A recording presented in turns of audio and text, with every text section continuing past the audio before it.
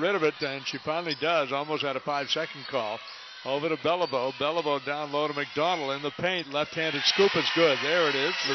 Just poor identification underneath. Amber Smith into the ball game. Gets a pass off underneath over to the right side. Here's an outside jumper that's no good by Vanderhoff. Rebound by Beliveau. Beliveau across the midcourt stripe. Up court again to Early alone for the layup. And a timeout is called by Cindy Blow. Dribble. Sends it back out to Reed. 12 seconds play clock. Now to Wells. Wells back out to Reed.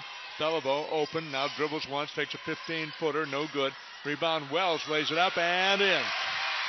Wells just came slashing right in from the weak side. Nobody boxed her out. She saw the shot. Back out it comes to Beliveau. Across court to Wells.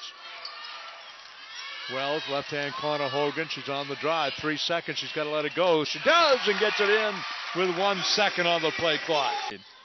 Out front it is Vanderhoff. Into the paint it comes.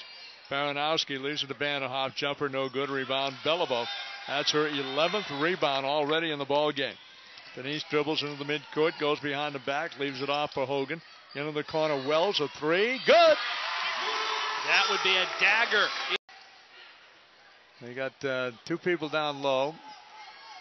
They get it to LaRosa. LaRosa's going to let the time expire.